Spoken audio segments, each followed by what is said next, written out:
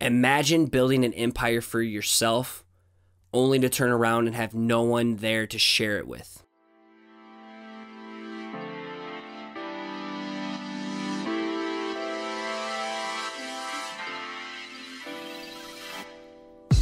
What's going on? You're listening to episode 48 of the Perspective Podcast, and I'm your host, Scotty Russell of Perspective Collective. This show is about encouraging you to carve out time to build something for yourself. This is for the people who want to pursue their creativity, but they struggle starting or sticking with it. I'm going to be upfront. Today's episode shares a very transparent look into what I've been dealing with behind the scenes of my personal life, intertwined with my business. And honestly, this is like creative therapy, almost like audio journaling for me to share this side of things, as I never want you to think that I'm living this highlight life like everything's perfect all the time.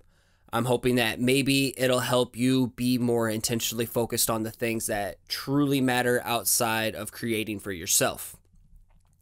You can find the show notes to this episode in a blog format filled with all kinds of pretty pictures at perspective-collective.com/48. And if you find this show could be helpful to others, please give it a share on social media. It's because of people like you that this show is reaching people who need it most.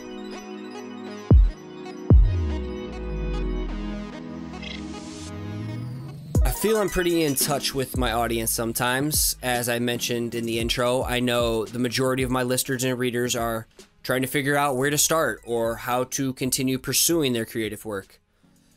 The reoccurring pattern from my newsletter shows people like you want to know how to make time to focus on something outside of your daily commitments. Well, today I was going to write about the power of focusing on a project that you both enjoy and are relatively good at.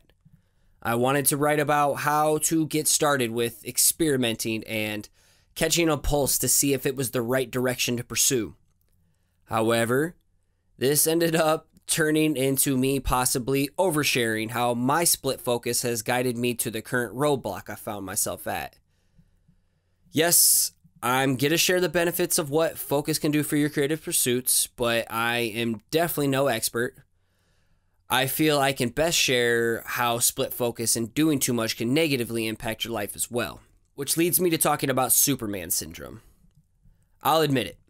I am a wizard at piling shit high on my plate, and every time I say that I can't help but imagine a poop emoji on some type of plate, so it kind of cracks me up. But anyway, piling shit high on my plate, it's always been a blessing and more recently a curse in my life. I've had this Superman syndrome mentality that I could do it all dating way back to high school. It started with a car accident my sophomore year, resulting in me having to get a job at the age of 15, and I backed into someone's car. To my defense, it was a blizzard, and I was in a packed West High School parking lot, and yeah, I thought I was backing up, and I thought I hit a snowbank, but no, I just hit another car. I couldn't see anything, and I was young and dumb and didn't know how to drive. But from there, I held down that job of pushing in carts at Hy-Vee while attending after-school programs and playing multiple sports. I was excelling in school. I was standing out in sports, getting all types of awards, all while making some side cheddar. You know, being at that age, having some money, you know, you feel good about yourself. So in my mind, I'm thinking, like, what couldn't I accomplish in a day? You know, what can I do? This mentality carried throughout college. My crazy ass was holding down my job still at Hy-Vee. I was working an internship on the side. I was playing and then coaching football, which is like a 7-day-a-week job, while having an overloaded course schedule with night classes as well. So I was at a private school, Warper College, and with how much this private school was charging per semester, graduating in 4 years was my only option. So in my mind, I'm like, bring on the challenge along with the premature gray hairs. I can handle it. Doing all the things and succeeding in them was my definition of success. I caught hits of dopamine chasing that productivity high, and I wanted people to know how busy I was. I was the king of focus, split focus that is, and it was a blessing in the beginning.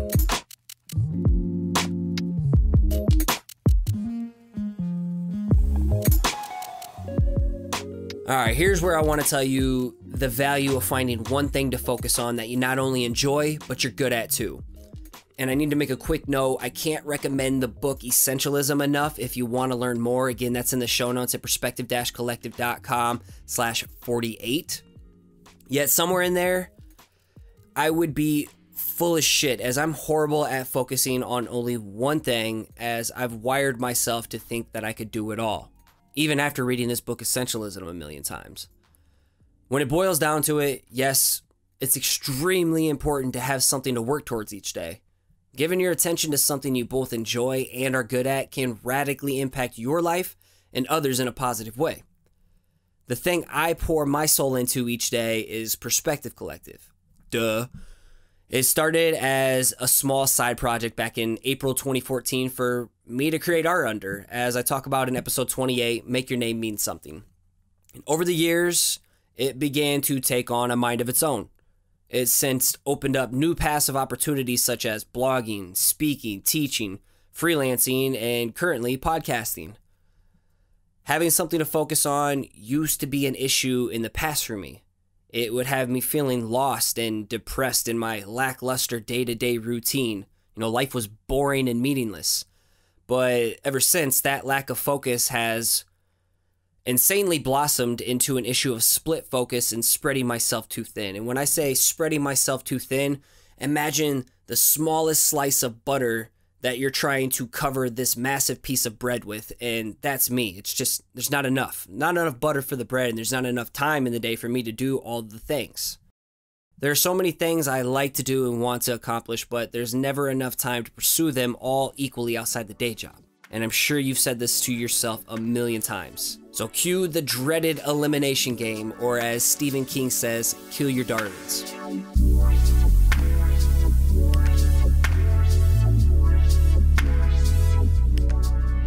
Here's a breakdown of everything I do under Perspective Collective, in case you were wondering, but again, I'm kind of doing this for me to just get it out there and, put it all out there and try to figure things out. So I want to be as transparent as possible so you can see how I struggle to find the essential things to focus on while eliminating the non-essential things.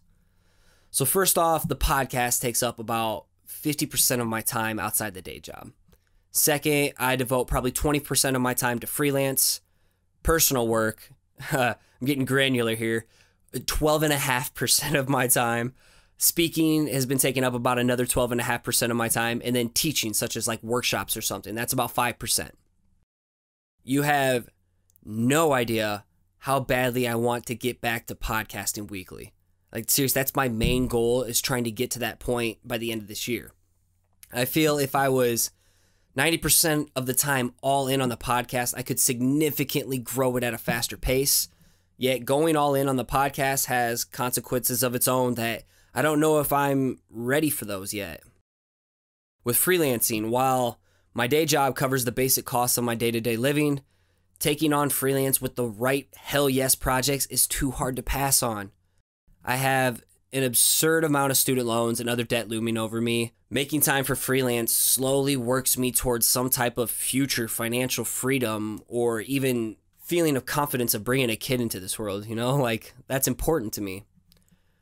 On to personal work, that's what keeps me sane and allows me to find myself in my work and experiment. Sadly, there just isn't a whole lot of time for it lately. Speaking. I love speaking.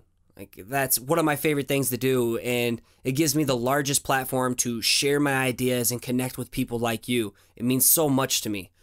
However, the amount of time I invest in planning, preparation, practice, and traveling takes a lot of time away from other things. Finally, with teaching. I'm really getting into it more. I've taught workshops on public speaking. I'm teaching my first workshop next month on Introduction to Hand Lettering, kind of a lunch and learn thing. And teaching allows me to discover things I like to help people learn. And it also gives me an opportunity to possibly monetize something and create an additional revenue stream. So I like teaching too. I realize I'm doing way too much. And for example, one of the darlings I had to kill recently was my weekly Fresh Slice Friday pizza drawings on my Pizza Drawings Only account. That's pretty much why I haven't been talking about it or posting on that account for a while. It was just taking too much time. And this was all personal work. And, it was just taking me away from the podcast, freelance, and time that I could have been spending with my wife. So killing my darlings is hard as hell. But as the book Essentialism says, focus on the essential tasks most. Those are what matter. And this is something I battle against daily as I want to do it all.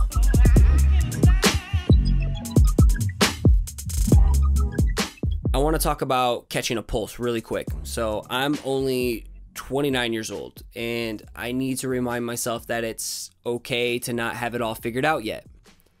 Everything I'm doing is one massive experiment every day and trying to find ways to elevate Perspective Collective to my full-time job. And damn it, I'm going to make that happen someday. I got to give myself a break, and I want you to remind yourself too that progress is progress. If my experiments with teaching aren't catching the right pulse, then that's the thing that's going to be on the chopping block next to narrow my focus and free up time. Right now, I don't know, so I'm going to continue to dip my toes and test out the water with things like teaching. I share this with you so you can see the various levels of focus that you could have and the opposing side of focusing on doing way too much. So while me venting about split focus may seem like a very basic issue, it's not a big deal. Honestly, it goes a lot deeper and does a lot more damage behind the scenes than I think you'd have an idea on. So let's peel another layer of the onion and get real. And this is probably the oversharing section, so I hope you don't mind. Funny story, I started the new year off with the motto, do less but better. I even wrote that shit large on a whiteboard as a daily reminder for me to see each day. That whiteboard was then stashed in my closet 4 months into my New Year goal. Oops. While I've become increasingly aware of my superhero syndrome, changing and acting on it is another story. It's safe to say I'm borderline obsessed with Perspective Collective. I'll totally admit it. I am obsessed with my dream. And I'm obsessed with the multiple channels of what I can create under it. I want to do all the things. I tell myself that I got a late start in discovering what I was capable of. So now that I've caught a glimpse of what I can do, I need to double down on my hustle, in parentheses, to catch up. And there's that fucking buzzword hustle. That word is trouble, I'm telling you. I was blinded by the hustle and the progress and possibilities of Perspective Collective. It caused me to lose sight of the bigger picture of what was at stake. And I've learned the hard way that I was neglecting and damaging relationships with people that mean the most to me, like Emily, my family, and close friends. There grew an absence of date nights over the last couple years, and there grew an absence of being physically, mentally, and emotionally present with my wife. My family began to expect me to not show up to functions anymore because Scotty's busy. The phone calls and the invites to parties and gatherings with my friends slowly disappeared. And here I am trying to convince myself and Emily that I'm hustling my ass off now in the present so we don't have to work so hard in the future. But who am I kidding? This was all total bullshit. In reality, this was an excuse for me to disconnect from the real world and work on making my dream job a full-time reality. Because 1, it's fun. 2, it doesn't feel like work. And 3, I'll be completely honest, people shower me in affirmations sometimes when I share my work, and I've never had that shit before in my life. So yeah, it feels awesome. It does. Why wouldn't I want more? And I feel like I'd be crazy to not invest all my time in pursuing this, right? That'd be dumb. But this Superman syndrome has created a trap. And I've been trying to claw my way out of a hole I've dug for myself, especially the last 6 months to a year. Alright, this is about refocusing on what matters. Progress started by admitting to myself, then owning up to it with multiple long conversations with my wife. In the past, she wanted to be supportive and she didn't want to be the person to tear me away or hold me back from my dream. But hearing her side of things really put things in perspective of how selfish I've been. I've been a very selfish person, as of the last couple years. You know, I like to give, I like to help a lot of people, but at the same time, there's selfish intentions behind it, I think, as well. And with my hectic travel schedule lately, we've been making more intentional date nights and uninterrupted time together. Emily's been amazing and insanely forgiving, and I owe her everything for that. I don't want to be the guy who's gone all the time, traveling, but also gone mentally, physically, and emotionally from a relationship. I don't want to be that person. She doesn't deserve that. I've since been attending every family function possible to reconnect with everyone. That means even all the nieces and nephew birthdays, no matter how many hours away they are on a weekend. Editing the podcast can come at another time. I've also started reconnecting with my local circle of friends who I hadn't seen in months, making time for football on Sundays, drinks, dinners, and low-key hanging sessions has been great. While some friendships are gone, the ones that matter are still around, and I'm grateful for that. I still have a really hard time accepting that I can't do it all, because if I have open time, it takes everything in me to not schedule something to fill it. I share all of this because I want you to find something to focus on that lights you up, like Perspective Collective lights me up. However, I want you to see that there's gotta be a balance, as tunnel vision on a dream can do damage. You can't do it all. Trying to do so comes at the expense of neglecting other things in your life. And as I leave you here, I want you to imagine building an empire for yourself, only to turn around and have no one there to share it with. That's the shit that scares me and what I try to keep top of mind each day.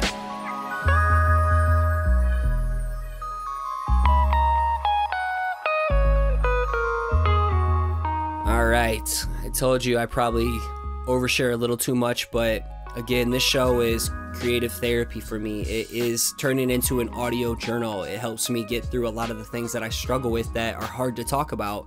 And, you know, hopefully it's helping you kind of work through some of the things that you deal with as well.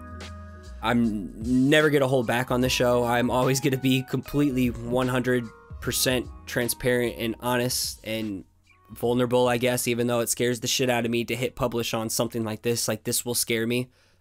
Yeah, it's tough to talk about. Switching things up. Do you want to get a shout out in each episode, or get critiques on your work, or get access to small punchy episodes or discounts in my shop?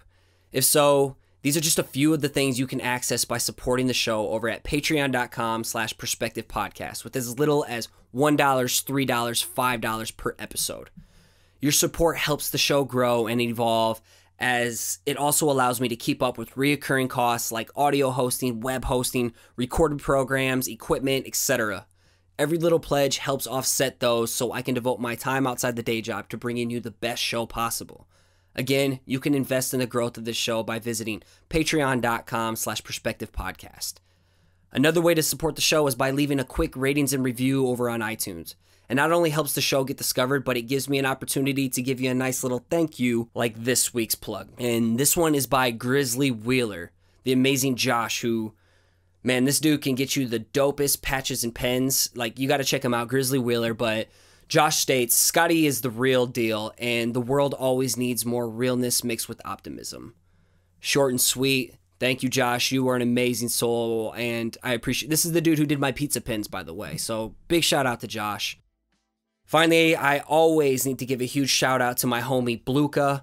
That's Nick Jenkins. That dude just kicks out some amazing work, amazing music, and he's grinding on his dream right now, and he makes the show so much better. So you can find Nick Jenkins over at soundcloud.com/Blookah. That's BLOOKAH. I need to give one final thank you to Brandon Busby for helping me edit this show. You did an amazing job, dude. And as you finish out your week right now, I want to keep encouraging you to keep showing up, keep putting in the work, and keep creating. You got this.